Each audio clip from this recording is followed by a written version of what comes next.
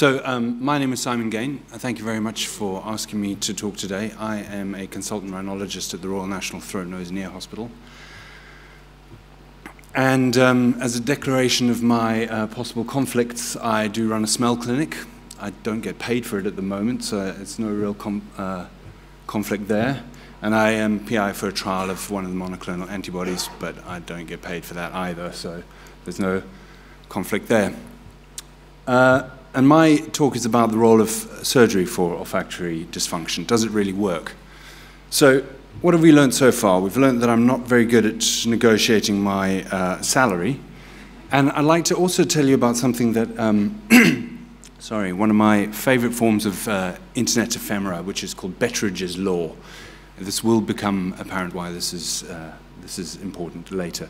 Betteridge's law was coined by Betteridge, who's a journalist, and it says, if you come across an article where the title is phrased in the form of a question, the answer to that question is always no. So, from The Guardian, would we all be better off living with wolves? I think we know the answer there. No. What about the Mail Online? Is the Queen related to Prophet Muhammad? The answer is no. And these are all very English headlines, but perhaps my most English of all of these. Could a non-alcoholic gin ever be as good as the real thing? I don't think we have to answer that. Good. So, being scientists, we have our own version of this as Hinchcliffe's rule or Hinchcliffe's law, named after the physicist. And the reason we know that this exists is because of this fantastic paper, Is Hinchcliffe's Rule True? And the entirety of the paper is displayed before you. In abstract, Hinchcliffe has asserted that whenever the title of a paper is a question with a yes-no answer, the answer is always no. This paper demonstrates that Hinchcliffe's assertion is false, but only if it is true. One of my favorite paradoxes there. So, if we apply this to the title of my talk, is there a role for surgery and olfactory in the treatment of olfactory glands? The answer is no. But actually, the answer is yes, but sometimes. And the question is, what is that sometimes? When is olfactory surgery important? Well, I'm going to be a little bit controversial here. The recent position paper has come out against the classification of conductive versus neural versus central causes for olfactory loss. And I agree that this is not a good way of classifying diseases, but I would argue that it's an excellent way of classifying mechanisms.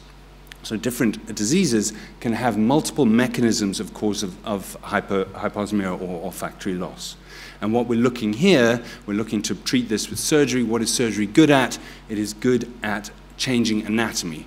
Medicine's for physiology, I think, and surgery is for anatomy. So what we want is anatomical causes of smell loss. So where the mechanism, whatever your diagnosis might be, is a conductive smell loss. So what does this mean? Well, the canonical example is, of course, chronic rhinosinusitis with or without nasal polyposis. It's multi-mechanistic, but you can imagine that taking the polyps out of this poor gentleman's nose might improve his sense of smell because of access to the olfactory cleft. That's going to make a difference for lots of reasons, but probably, or hopefully, to the sense of smell. And we know that, as I said, multi-mechanistic causation of the smell loss in chronic rhinosinusitis. This is biopsy study of the olfactory epithelium. The picture B on your left is a normosmic volunteer, and this is the interface between the olfactory and respiratory epithelium. So respiratory epithelium there, and you can see this dense olfactory epithelium on B, but on C, the olfactory epithelium looks horrible. There's distorted architecture, very poor neurological staining, and we also have biopsy studies showing that there's direct infiltration with inflammatory cells and a direct neuromodulation of olfaction from the inflammation of chronic rhinosinusitis with or without nasal polyposis. So how would you expect these people to get better with FES? I mean, as with functional endoscopic sinus surgery, we're changing the anatomy. Well, they do improve. We know this for anybody who's performed functional endoscopic sinus surgery on people with nasal polyposis will recognize the form of this chart. This is a recent study looking at sniffing stick scores before and after surgical intervention with and without chronic rhinosinusitis, with and without nasal polyposis. The nasal polyposis, as you might expect, is the lower blue-green curve, and without nasal polyposis, the slightly higher curve. And you can see exactly what we would expect. There's improvement of their sniffing stick scores, but it kind of plateaus out after a while.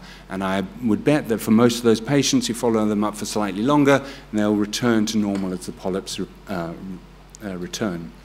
This study went on to classify the kind of outcome that you would expect looking at the initial presentation of smell dysfunction. So they classified them into normosmic, hyposmic, and anosmic groups, and then looked at their function at 2 weeks after the surgery and again 6 weeks after the surgery. And as you might expect, the anosmics improved and then slightly trailed off when they were at 6 months. But more interestingly, and this is something that Professor Lund used to say to me numerous times, look at the normosmic groups.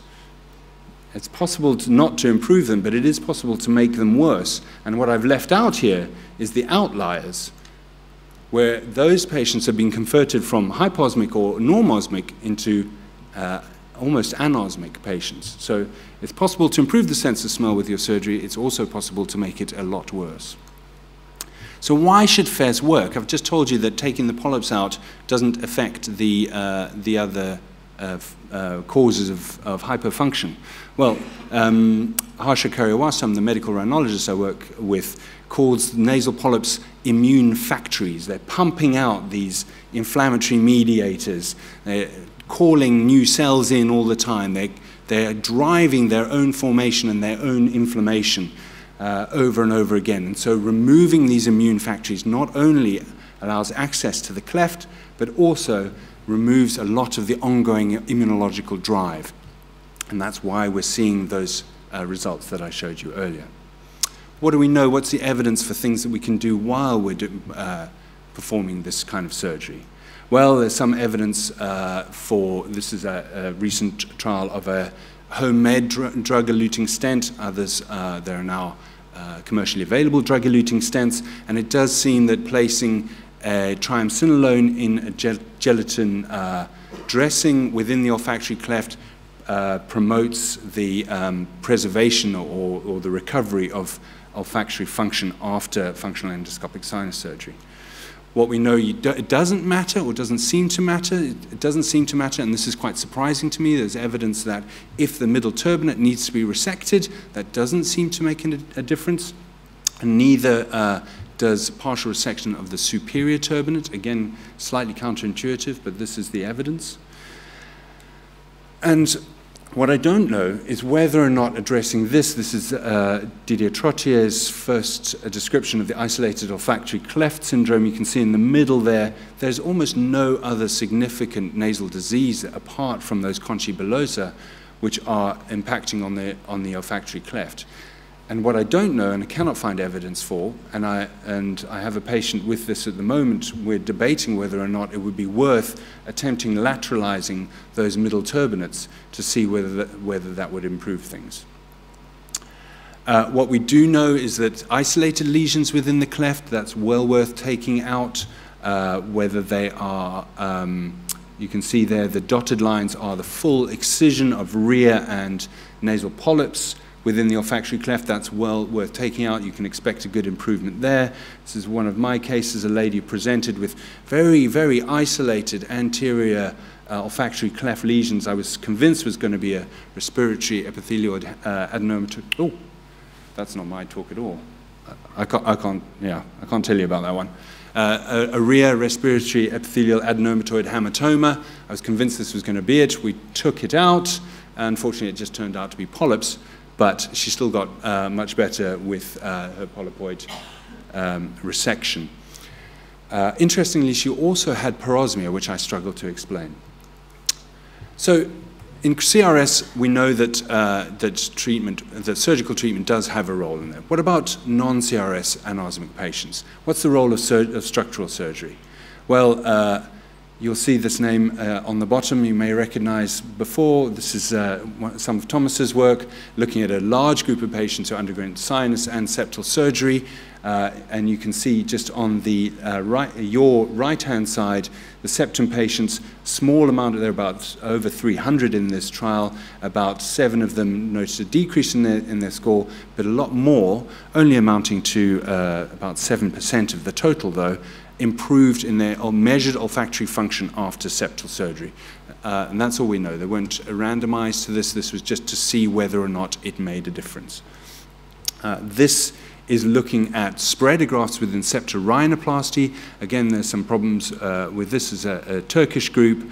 But if you can see, this is T, D, and I, and the first 2 values on each of those are the patients who received spreader grafts for another indication. They weren't randomized to receive or not, so we have to take it with a bit of a grain of salt, but it looks like spreader grafts, and there is some imaging, computational work which indicates that nasal valve correction should also improve the sense of smell, so maybe we should be looking at that.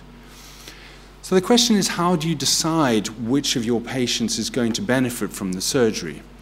Well, it rests on making the correct diagnosis. And the correct diagnosis is a combination at the moment of imaging, thank you, of good testing. But what I'd really like to see is a pure tone audiogram for smell.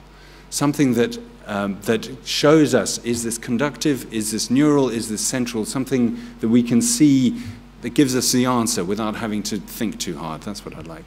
Unfortunately, we don't have that, so we have to rely on the combination of clinical acumen, imaging, and testing.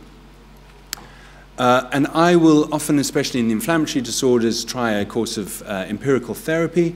I think if they respond to oral steroids, then that indicates an eosinophilic or inflammatory disease within the olfactory cleft, and that makes me much more likely to try and address that, and using that as a test rather than a treatment.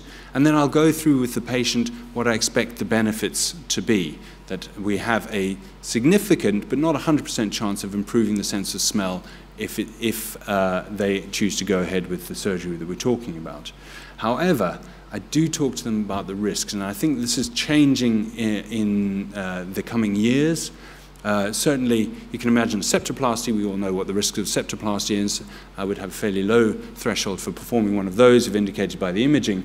But medializing a middle turbinate that's arising from the skull base, well, that's not without some significant risk factors of CSF leak, damaging the cribriform plate, etc. And so I think we're left with a weighing up of our surgical interventions as per usual. What I've noticed recently is that my approach to functional endoscopic sinus surgery for CRS has become a lot less aggressive, because I believe that in the next couple of years our monoclonal antibody therapies are going to radically change how we manage chronic rhinosinusitis with nasal polyposis.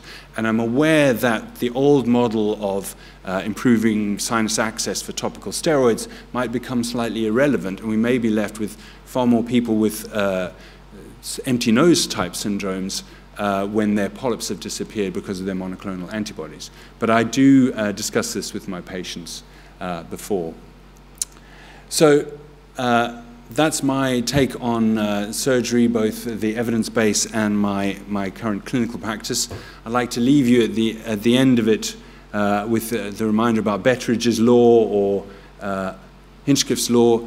But we know that this doesn't really apply to this, because the answer is not the same. It's not no.